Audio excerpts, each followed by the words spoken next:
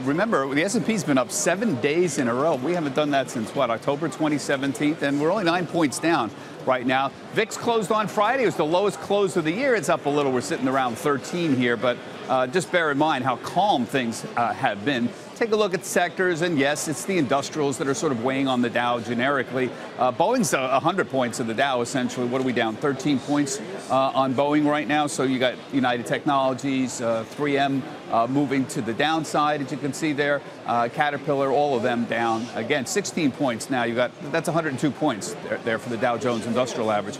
In terms of sectors, oil $63. That's going to push energy stocks up. We're near some new highs for some of those names. Consumer staples, more defensive. REITs doing better. You see Jets. That's the airline ETF. That's down on the Boeing story. Semiconductors, a big market ship leader group. This is not a big day for the market leadership today. The semiconductors moving to the downside.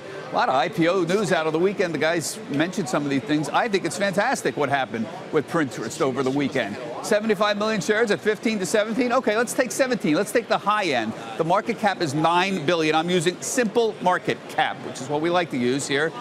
Prior round of funding was $12 billion. In other words, they've lowered the price a little bit. I think this is fantastic.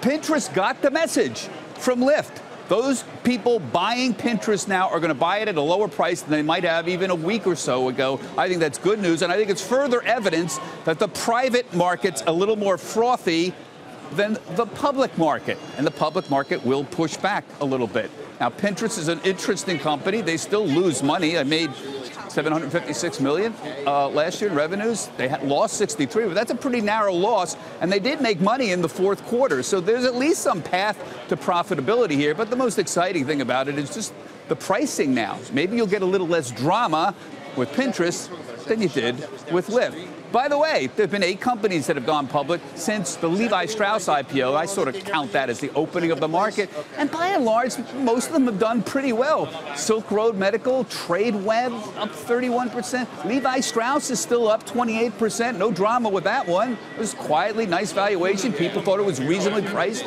It was famous. GenFit's up 16%. A few of them are not. Lyft is still struggling right around there, but Precision Bio's down a little bit. NGM.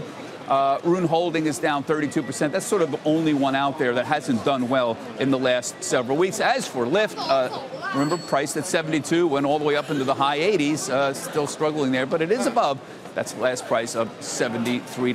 We're going to get some big cybersecurity firms out here this week here. PagerDuty and Jamia Technologies. Talk a little bit more about them in the next day or two, but they're pretty big deals as well.